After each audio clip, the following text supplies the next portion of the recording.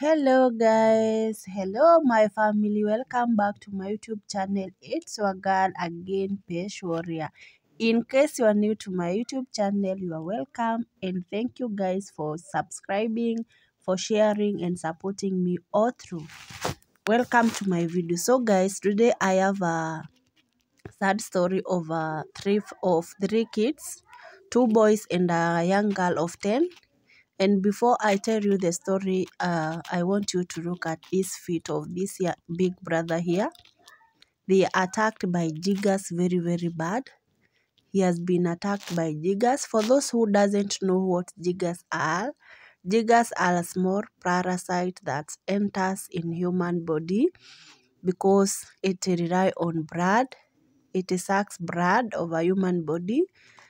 It makes someone to be very uncomfortable because it leaves a lot of odds, swollen, itching. You can't even sleep because you are itching yourself all the time because of that parasite that's inside you. But these jiggers are they are mostly because of that if you don't clean yourself well, or if you live in a dirty place, it's more likely that you'll be attacked by jiggers. So they love someone who doesn't bathe. So the life of this family is a bit sad because here I have a 10 years old girl. This 10 years old girl is a mom of this family. And the reason why I say she's a mom, it's because she's the one taking care of those two big brothers you just saw. Because they are mentally ill, they can't speak, they can't even say anything, they can't do anything, they can't do anything for themselves unless they are told to do something. So this girl is a mom of these two big brothers and they live alone. The reason why they live alone is because they don't have a dad, and their mom left them a year ago, promising them that she has went to find a job so that she can get something for them. And until then, she has never called, she has never come back, she have never sent anything for the kids, and that's how they found themselves living alone. So the story is a bit sad because this girl has to do a lot just to make sure that the big brothers have eaten something or are okay. This girl currently she is in class 6, but she does go to school because the head teacher told her to always go to school even without school fee. But now the challenge is that she doesn't have anything to cook or to eat or to take to school to eat during lunch. The anger in this family is big.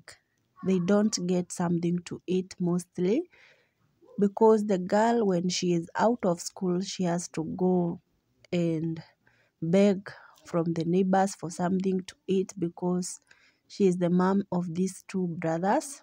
When she begs for something which she doesn't get in every day, she come and cook for these two big brothers and make sure that they eat. She has to get out of school, go to the forest, get some firewood because the brothers can't help in anything. She has to come back, wash the utensils, clean the compound. Sometimes she begs the brothers to wash their feet, which they don't agree into, they refuse. So as you can see, the girl is very sad because she loves the brother very much. She loves them very much, I could tell. She even cry when they don't have food to eat. She better sleep without anything but the brothers to eat something. So this girl is really, really a good sister to these two big brothers. She still have hopes that one day their mom will come. So right now she is preparing to go to school, and this is how she does it.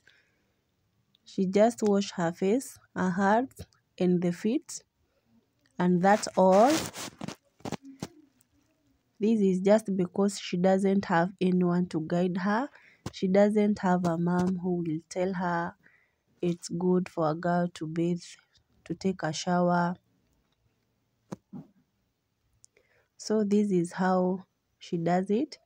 She just She's now ready to school and she doesn't have anything at all to carry, like food. She doesn't have food at all to carry.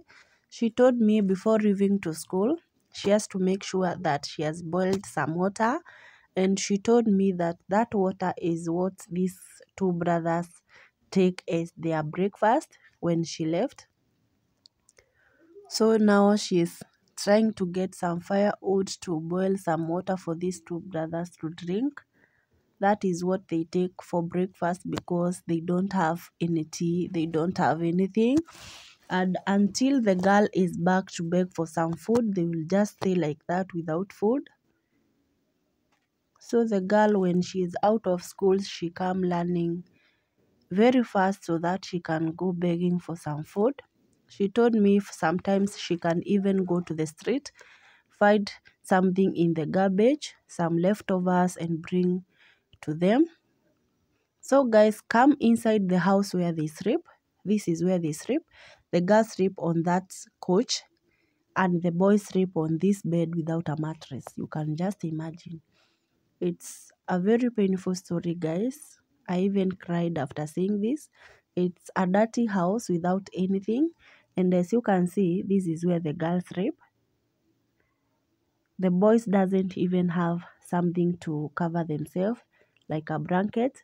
And as you can see, the door is, they don't have a door. The house doesn't have a door. It's broken. You can see that is the door down there. So when they go to sleep, they just pick it and cover it just a little bit, which is a bit sad that a small girl of 10 years can sleep in a house with two big brothers who are mentally ill and with a open door house. It's very sad, guys. So guys, if you can see my video, please do something. I beg you, my followers, I know you are there. Do something. Try to help this family. And as you can see, the girl is crying right now. She is crying a lot because she really loves her brothers.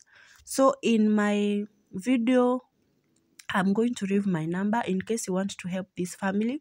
I'm going to leave my number there. You can contact me and I promise I'll bring something for them because they really need help.